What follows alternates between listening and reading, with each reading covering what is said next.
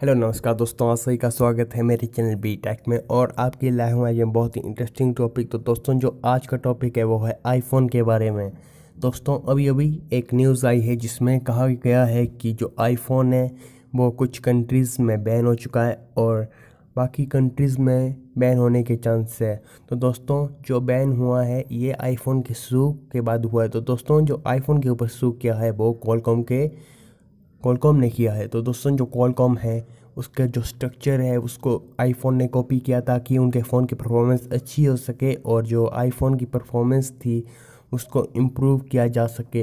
तो दोस्तों आईफोन का जो स्ट्रक्चर है वो उन्होंने जो कॉपी किया हुआ कॉलकॉम का स्ट्रक्चर है उसको यूज़ किया और जो कॉलकॉम है उसने इसके ऊपर एक सू नोट दाखिल किया और जो सू नोट था उसमें ऐसा कहा गया है।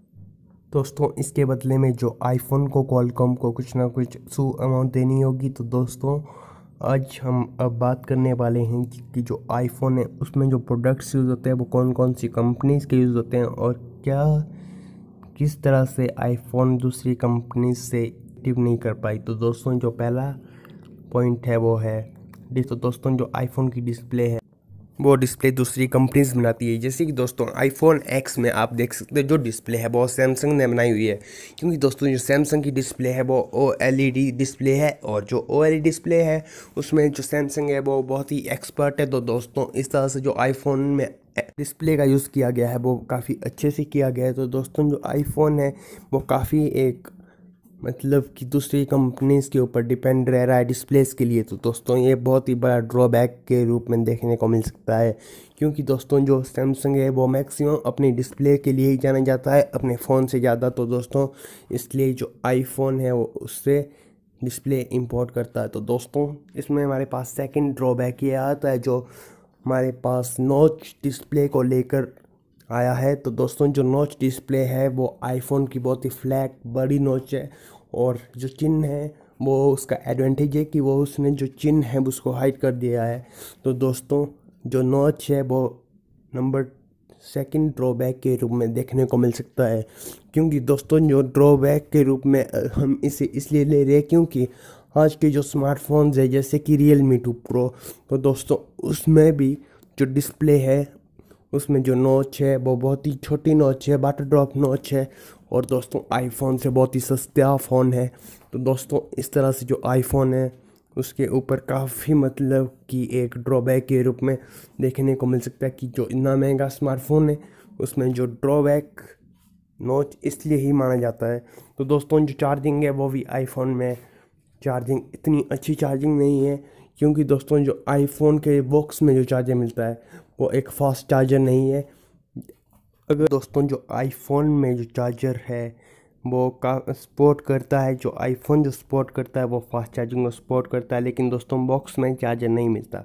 तो दोस्तों जो आईफोन का चार्जर है वो आपको ऑनलाइन स्टोर से या फिर मार्केट में देखने को मिल सकता है। तो दोस्तों आईफोन फास्ट चार्जिंग सपोर्ट करता है लेकिन जो बॉक्स में चार्जिंग नहीं मिलता वो उसका ड्रॉबैक के रूप में देखने को मिल सकता है। क्योंकि आजकल जो स्मार्टफोन है वो अपने बॉक्स के अंदर ही फास्ट चार्जर दे रहे हैं।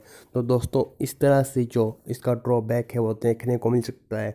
तो दोस्तों जो कंप्लीट बेजललेस डिज़ाइन है वो आज की डेट में आप ओप्पो वीवो और जो रियलमी के फ़ोन है उसमें देखने को देख सकते हैं। और जो वन प्लस है उसके फ़ोन में भी आप देख सकते हो कि जो नॉच है वो लगभग पूरी तरह निकाली गई है और उसमें स्लाइडिंग कैमरा या फिर जो स्लाइडिंग मैकेनिज़्म में यूज़ होने वाले कैमरास है उसका यूज़ किया गया है। तो दोस्तों जो स्लाइडिंग प्रोसेस है वो काफ़ी अच्छी प्रोसेस है, लेकिन वो एक ड्रॉबैक है आईफोन के लिए कि उनका जो नॉच है वो यहाँ पर भी सबसे बड़ा प्रॉब्लम बना हुआ है। तो दोस्तों जो आईफोन का नॉच है अगर वो टाइम में इम्प्रूव नहीं कर पाए तो वो इसका सबसे बड़ा प्रॉब्लम बन सकता है।